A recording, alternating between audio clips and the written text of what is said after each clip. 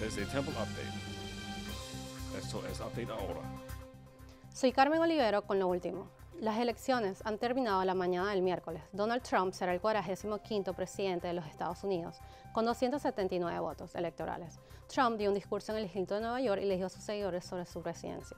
Hillary Clinton dio un discurso la mañana del miércoles en el cual agradeció a sus seguidores por el ayudo y les dijo que confiaran en el proceso democrático. A lo largo de la presidencia, tanto los republicanos ganaron el Senado y el senador Pat Toomey ganó en contra del Senado Katie McEntee.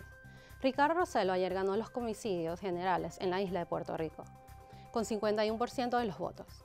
El gobernador también comentó que fue inesperado el triunfo de Donald Trump en las elecciones de los Estados Unidos y confía que este apoye el cambio de estatus en la isla.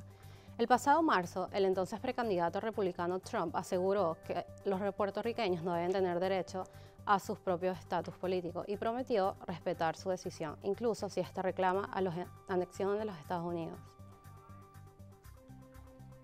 Y en el clima habrá cielos soleados por el resto de la semana. Se anticipa temperaturas altas entre 50 y las bajas 40. Esto fue todo por hoy. Para más, búsquenos en las redes sociales. Soy Carmen Olivero y hasta la próxima.